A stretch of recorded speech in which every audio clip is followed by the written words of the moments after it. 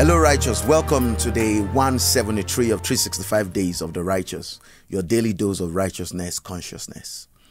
Proverbs 14:9. Fools mock at sin, but among the upright there is favor. We know from Psalms 5 verse 12 that God blesses the righteous and surrounds them with favor as a shield. The Amplified Bible Classic Edition of Proverbs 14 verse 9 reads, "Fools make a mock of sin, and sin mocks the fools, who are its victims. A sin offering made by them only mocks them, bringing them disappointment and disfavor.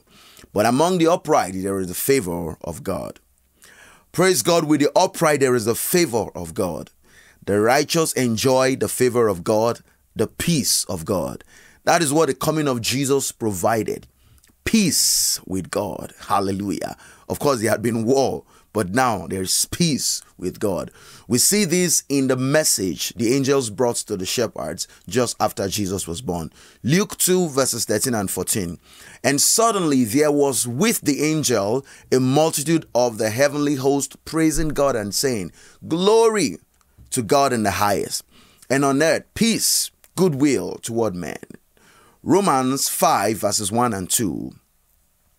"Therefore, having been justified by faith, we have peace with God through our Lord Jesus Christ, through whom also we have access by faith into this grace in which we stand and rejoice in hope of the glory of God." Hallelujah.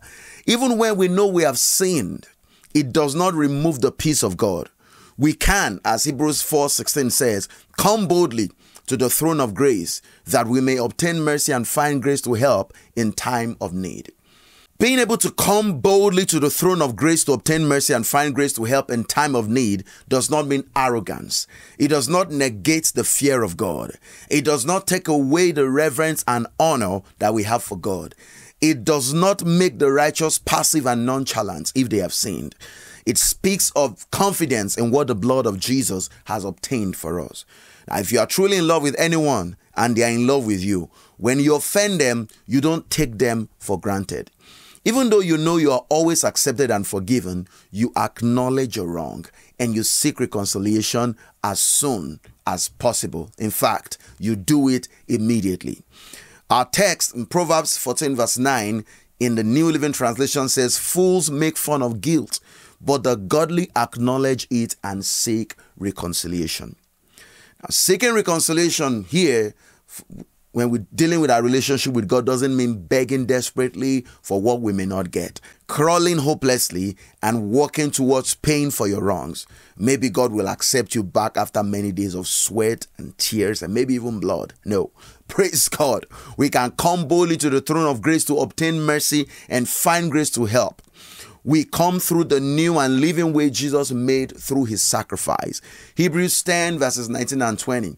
"Therefore, brethren, having boldness to enter the holiest by the blood of Jesus, by a new and living way, which he consecrated for us through the veil, that is his flesh." Now, 1 John 1 verses 7 to 9 says, "But if we walk in the light as he is in the light, we have fellowship with one another, and the blood of Jesus Christ, the Son, cleanses us from all sin. If we say that we have no sin, we deceive ourselves, and the truth is not in us. If we confess our sins, he is faithful and just to forgive us our sins and to cleanse us from all unrighteousness." Colossians 1, 21 and 22. "And you who once were alienated and enemies in your mind by wicked works, yet now he has reconciled in the body of his flesh through death to present you holy and blameless and above reproach in his sight." Hallelujah. Praise the Lord. What favor is greater than the limitless life we have been brought into through the sacrifice of Jesus on the cross? If you know or feel you've sinned against God, don't let the devil torment you. Don't let him deceive you and keep you straying from God's thoughts concerning you.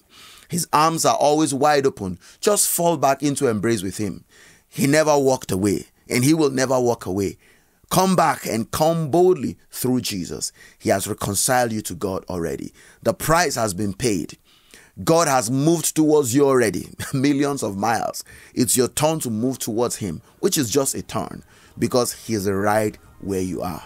Hallelujah. And in that reconciliation, there is favor. Measureless, boundless, limitless favor. Welcome home. Thank you for joining me on today's 365 Days of the Righteous. I look forward to sharing with you.